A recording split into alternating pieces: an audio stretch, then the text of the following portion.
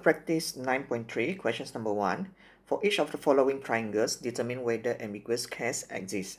So for question A, the triangle ABC have an angle of 62.5 degree at the vertex B. So the length BC is 14.5 centimeter and AC is equal to 10 centimeter. So for these incomplete triangles here, this one, I'm going to label this as the angle B, which is the 62.5 degree.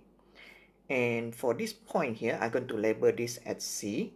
Therefore, this length here will be 14.5 centimeter. So we have another point, which is the point A. So it will be, if there is a triangle, so the point A will be on the horizontal line here. First, we're going to determine the heights of this triangle. So now we're going to have a right angle triangle here. So the height here is the opposite side, whereas this 14.5 will be the hypotenuse. Therefore, we're going to use the trigonometric ratio of sines, which is equal to opposite over hypotenuse to solve for the height. So sines 62.5 degree, this is equal to the height over the 14.5 centimeter. To find the height, this will be sine 62.5 degree times 14.5, which is equal to 12.86 centimeter. So here the length AC is just 10 centimeter, which is less than the height of this triangle. So the point A will never touch these horizontal straight lines. Therefore, there will be no triangle formed.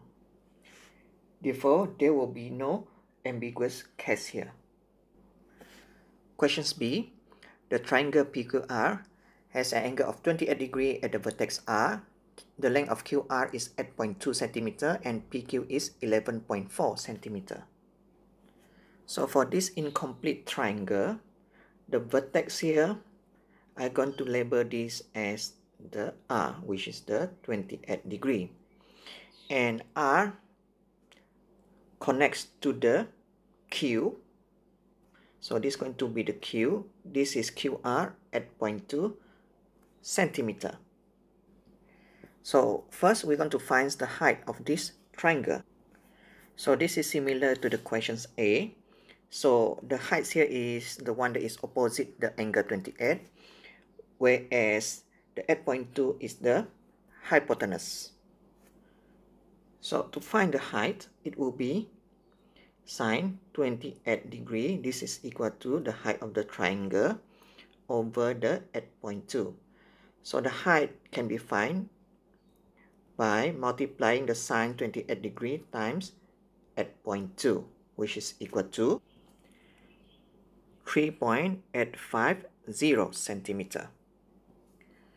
So here the other length, which is the PQ 11.4 centimeter, definitely more than the height of this triangle. So if we swing the point P just like the pendulum, when it swings to the point P will more than the point R. But when you swing the point P to the right hand side, and then you extend the horizontal line, the point P will be touching the horizontal lines at this point. The length of PQ will equal to the 11.4 centimeter. So in this case, you can only form one triangle. Therefore, ambiguous case does not exist for these questions B. Questions number 2. The diagram on the right shows an incomplete triangle PQR. PQ is equal to 15.5 cm and the angle QPR is equal to 35 degrees. Given QR is equal to 10.5 cm, so A finds the possible values of the angle QRP. So first, we're going to determine whether the ambiguous case exists for this triangle PQR. So we're going to determine the height of this triangle PQR. So as this involves the opposite side and the hypotenuse one, so we're going to solve this using the trigonometric ratios of sines. So sines 35 degree, this is equal to the height over the hypotenuse.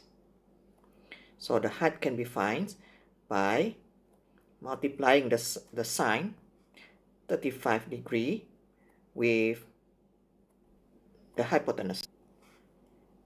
The answer is equal to 8.890 centimeter. So here the length QR is equal to 10.5 centimeter, which is more than the height. So if we swing the point R just like the pendulum, the point R will be touching the horizontal lines at 2 points here. Therefore, ambiguous case exists for this triangle PQR.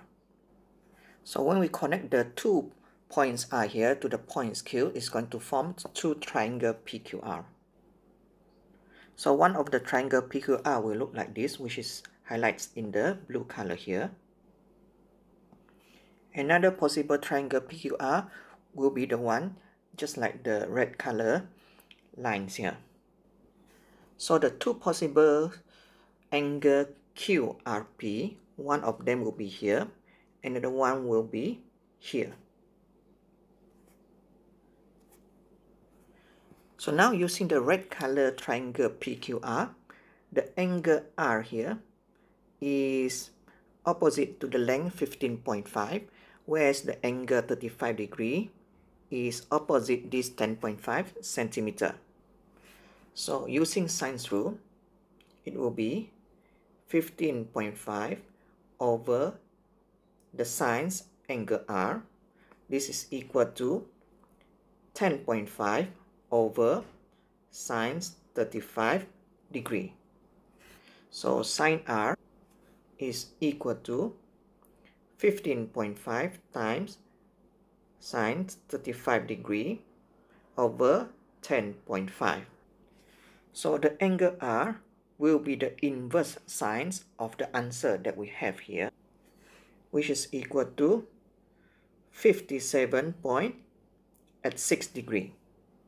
Now to find the other possible value of the QRP, which is this angle here, this is an obtuse angle. Now, if we refer back to the original diagram that we have here, the ambiguous case here, the triangle that form here is going to form an isosceles triangle, which means the angle here will be equal to 57.86 as well. Therefore, to find the angle R here, this is equal to 180 minus 57.86 degree, which is equal to 122.14 degree. Questions B, hence find the possible lengths of PR. So first we're going to find the length of PR of the smaller triangle. So the length of PR here is opposite this angle Q. So to find the angle PQR, it will be 180 minus 35 minus 122.14, which is equal to 22.86 degree. So the length QR here is opposite to this angle 35. So now using sines rule, so PR over sines angle 22.86 degree, this is equal to 10.5 over sines 35 degree. So PR is equal to 10.5 over sines 35 degree times sines 22.86 degree, which is equal to 7.112. So the other lengths of PR, the length of PR here is opposite to this angle Q. So to find this angle PQR, it will be 180 minus 35 minus 57.86, which is equal to 87.86 18.14 degree. So the other pairs of length and angle that I'm going to use is this 10.5 and this angle 35. So now using sines rule, so PR over sines at the 7.14 degree, this is equal to 10.5 over sines 35 degree. So PR is equal to 10.5 over sines 35 times the sines at the 7.14, which is equal to 18.28.